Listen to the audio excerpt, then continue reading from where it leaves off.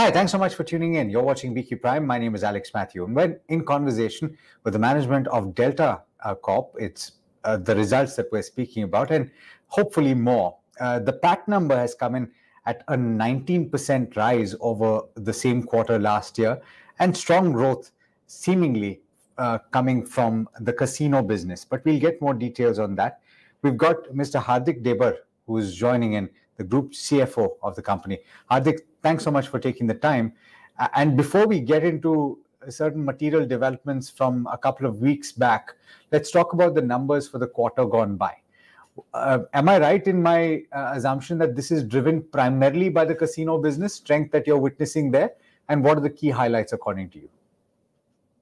Yeah, hi, good afternoon, Alex. Thanks for getting this conversation going. And yeah, you're absolutely right. The growth or the number resilience that you're seeing is obviously coming in from the casino gaming industry. It is the lion's share of the business of Delta. Close to about 85-87% of my business comes from the offline casino business. And yeah, that is the business that has done exceedingly well. Last year was a record year. We crossed 1,000 crores in turnover and achieved a lot of milestones during the year. And we've continued that momentum into this first quarter of this financial year as well. What is driving this growth, obviously, is one, the destination Goa is a preferred destination liked after by all Indians, likewise across the country. And you have a lot of people flocking to Goa, and it's now a 12-month year-round destination. It is no longer a seasonal destination as it used to be a few years ago, which is obviously driving a lot of traffic. And once you have the traffic coming into the state, obviously the benefits of that accrue to industries like ours, where we are in. Now it's become mandatory for everybody coming to Goa to visit a casino once during their stay at least, and that is what has changed over the last few years since the industry came in.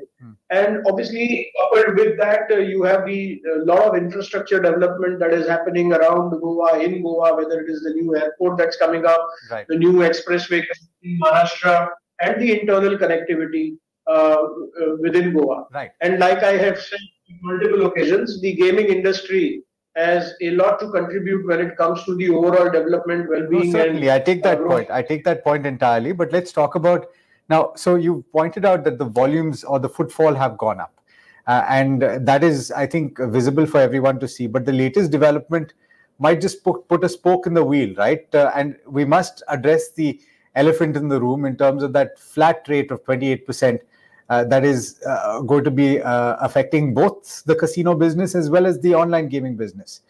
Do you anticipate that will affect footfalls?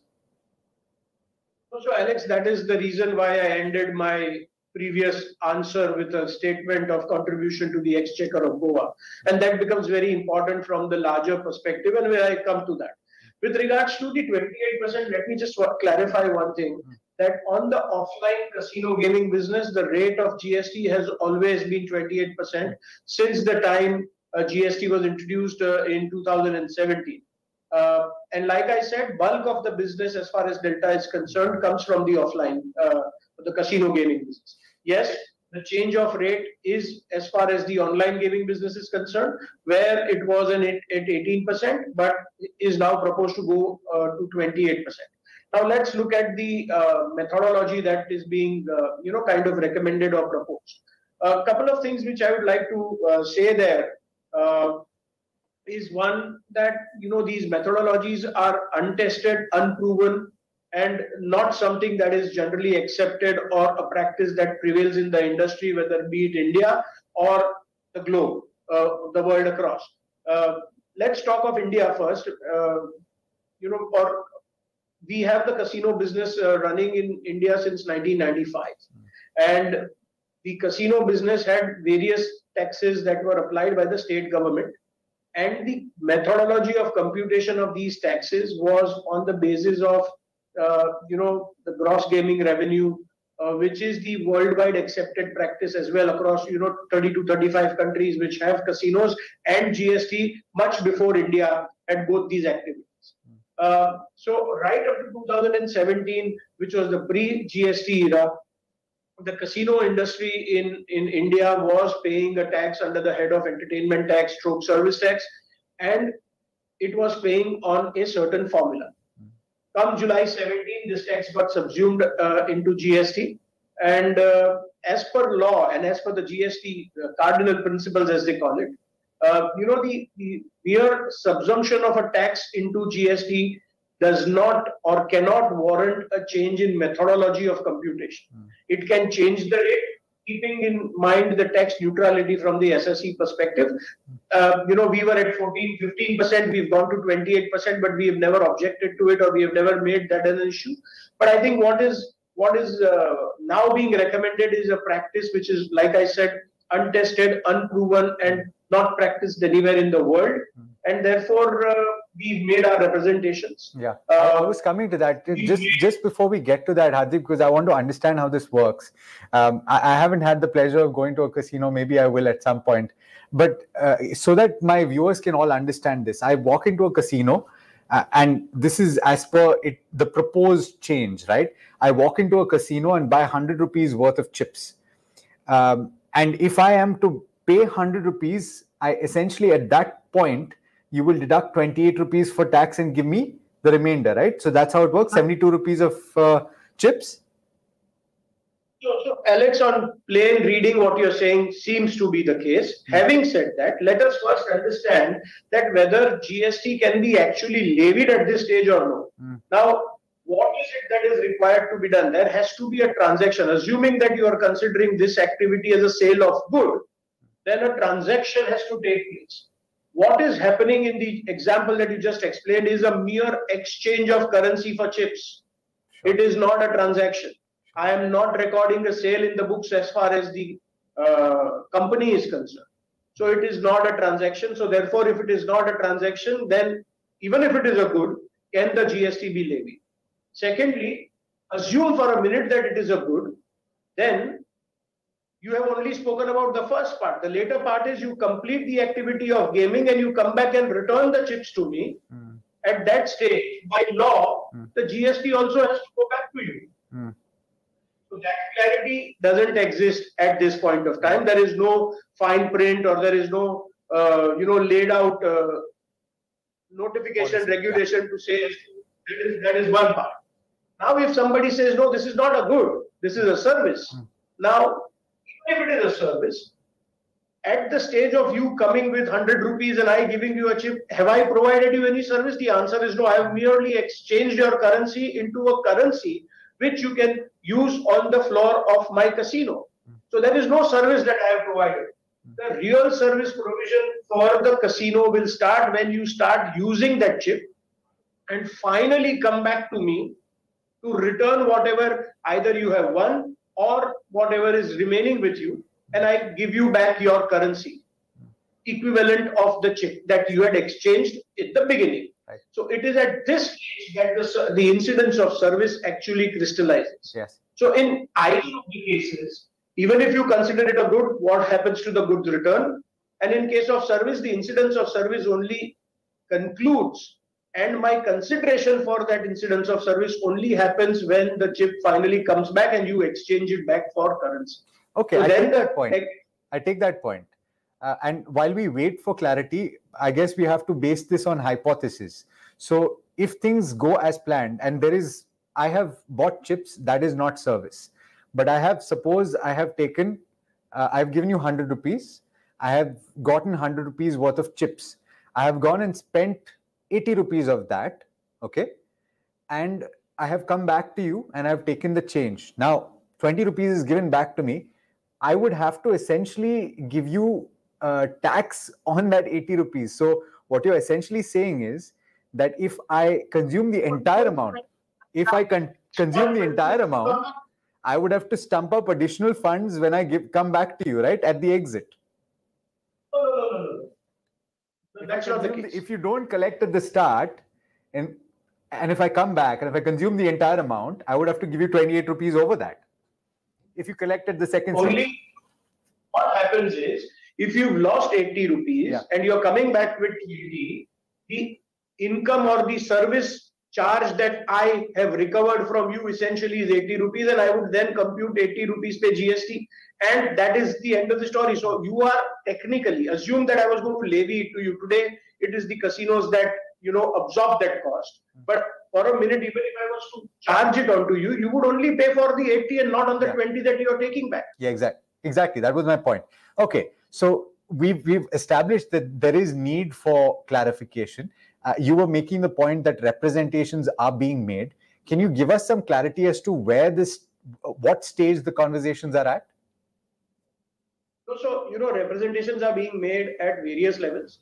There is a whole online gaming industry vertical, which obviously we are a part of. We have not only made a representation to the Ministry of Finance and the Revenue Secretary, but also returned to the Prime Minister's office as all the founders and startups, saying that, this is like a hampering the digital India kind of growth story that he has a vision for. That is one aspect. For the first time, the foreign investors who have investments into these online gaming companies have also made a representation to the relevant authorities, saying that this seems to be irrational what you are planning to do, and therefore please have a relook at it. And the gaming companies and the others have gone and met the Revenue Secretary, who in the recent statement have said that we'll have to go back to the law committee and the policy wing to ensure that we word it correctly and we come up with the right law. This is as far as the online is concerned. With regards to the offline or the casino business, there are two major states that get impacted, which is Goa and Sikkim. And therefore, now my statement of the first answer that there's a huge contribution by the casino industry in the development and the infrastructure of the state comes into play here, because us as the industry, not only directly but indirectly by virtue of promoting tourism, hotels, restaurants, bars, taxi drivers, etc., have built up an entire economic ecosystem around this business, which contributes extremely valuably to the exchequer of the state. And if this industry was to get hampered in any negative way, it's going to be a big bolt to the state. Okay. So the states, in the cases of the casino, in order to protect their own revenue streams and in order to protect their own exchequers, are also making a representation to the ministry and to the Revenue Secretary and to the competent authorities, saying that this needs to be relooked at, because this is not what is the globally accepted practice, and this is not a practice that we were following before the GST was introduced. We have done this for last 20 years, has been successful. Our revenues have grown, and we as states have benefited. So you need to consider this. So I take it that representations are being made on both sides, and you pointed out both for the offline as well as on the online side. A couple of questions then. One, in anticipation of that clarity, you expect that footfalls at the casino will continue. You say that you were paying 28%. The modality of that is changing. And so therefore, the lack of clarity, do you think that it'll affect footfalls at all, or do you anticipate business as usual? So as far as, first of all, Alex, the law is yet to be implemented. Sure. Whatever is being recommended is not yet become a law, is not yet been notified, so it is yet to be implemented. So it is business as usual as far as we are concerned in the month of July. Sure. If I look at the month of July, this decision or this recommendation came out somewhere on the 11th of July. Between 11th and today, there is about considerable a fortnight that has gone by. Yeah. And we haven't seen any deviation as far as the current rate of footfall is concerned, because as far as the customer is concerned or the business is concerned as it stands today, there has been no change. Okay. Going forward, I am very, very confident and hopeful, given the kind of voices that are being raised and the representations that are being made. Much before the notification or this recommendation becomes an act, we will have a solution which will be acceptable both to the government, to the industry, and it will be a kind of a win-win situation which will emerge. No, and that is the hope. That is the hope, Hardik. But we need to. That is the hope, certainly, and I hope that that all parties concerned get what they want, and it's a win-win. But we have to talk about things as they stand right now, because I think your investors also would like to know what your game plan would be if things don't change. So let's talk about your strategy, assuming things don't change. Will it affect plans that you have in place in terms of expansion of the online business in particular, where capital is being deployed? It is yet not making profits. It was a loss-making entity in the quarter gone by as well. Now, so Alex, as far as online is concerned, it is very clear that the methodology that is being proposed is a methodology which is kind of a doomsday scenario as far as the online is concerned, and that is why you had the likes of Ashneer Grover and every other big name in the online space coming out and talking at the top of the voice that this is killing the business, this is killing the industry. So I would not want to paint any different picture. The fact of the matter is, it's a scenario which the online industry may not be able to sustain and survive. Having said that, a couple of them may find ways to do it and they may survive, but I think it's going to be extremely, extremely difficult as far as the online space is concerned. Now let's flip to the casino business on the offline business. We have been an industry which has been pruned and subjected to various hikes from time to time, be it our license fees or be it our entertainment tax, which was at one point of time 5%, went all the way to 15% and then got subsumed into GST. We became 28%.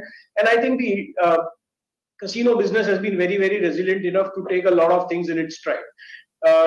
By no means I'm trying to say that this proposed formula is rational and acceptable or workable or logical, but I'm saying eventually, the business model will evolve, and I don't think this is a doomsday scenario as it appears to be for the online, for the casino business for sure. But yeah, we will definitely have to relook at a lot of strategy and a lot of planning that we have had in place. With regards to the online expansion and the IPO that was proposed, obviously the IPO is currently on hold because no investor would like any sort of disclarity before his or her investment decision. Okay, so I'm glad that you clarified that because that was going to be my next question, Hardik. And it seems you're anticipating my questions as well. But in terms of funding for now, you pointed out that no investor would like that level of lack of clarity. But does that complicate the funding requirements for that business at all, or do you have enough to keep that going as things stand? So let me tell you one thing. The business, when you look at the online business, you have to segregate the businesses. We had two verticals even in the online business. One was our poker business, and the other was our multi-gaming platform, which we were developing and growing, which was going to act as the funnel for acquisition and the whole strategy it works. That was the business which was bleeding and which was losing money because that was in the growth stage and investment stage. Poker traditionally has been a very highly profitable business. It is a self-sustaining business. So for a minute, if I was to just turn the key off on my multi-gaming platform business, I will be able to come back to profitability into the poker business over the next quarter or maybe 2 quarters because poker traditionally has been, when we took this company over in 2017, it used to do a 35% margin. Of course, we went on a little bit of investments and growth strategy. But even then, it makes anywhere between 18 to 22% margin even today. It is on the consolidated online space where you see the break-even happening or a slight loss happening on account of the MGP platform is because of its investments and marketing and other growth strategies being employed. So it will not be depreciative of any value or erotive of any value as far as the company is concerned. Of course, the scale and the pace of growth that we had anticipated would not be the same, but we will still be profitable. Hardik, what about and again, I'm hoping that you and all of the other parties involved find a solution that is workable. But if it doesn't, and if you can't, will you then take the legal route? Legal option is always open and available, and we believe that a lot of things go in favor because, let's not get into that, what are the aspects that will be touched upon legally. But having said that, yeah, legal is an option which is always available with every citizen of this country, and I'm sure the online gaming industry is no different. Okay. So, yes.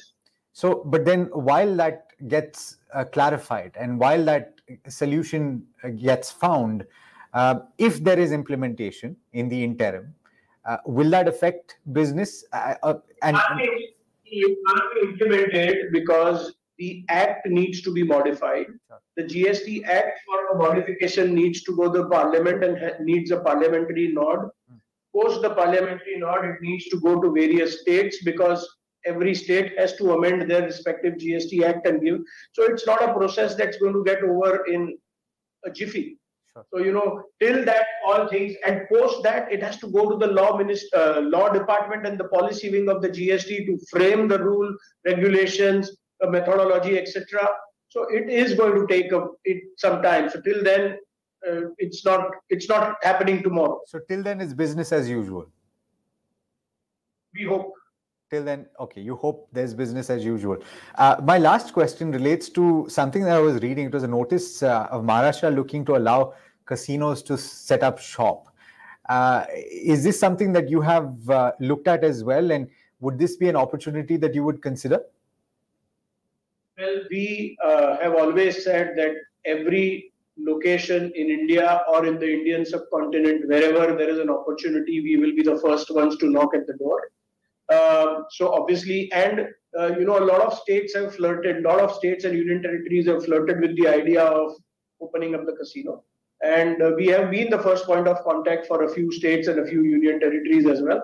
But let's wait. If anything positive was to come out on that front, obviously we will be interested. Fantastic. Okay. Thank you so much, Hardik, for and what ended up being a long conversation, but I think that clarification was due. And I'm sure that a lot of people watching this will get some element of clarity. And I'm hoping that we'll be able to touch base, if at all some developments take place that we can talk about. We'll touch base when all the positive developments happen, and we'll talk much more brighter and forward-looking. Absolutely. Hardik, thank you so much for taking the time. Pleasure speaking with you. Thank you. Thank you, Alex. All right.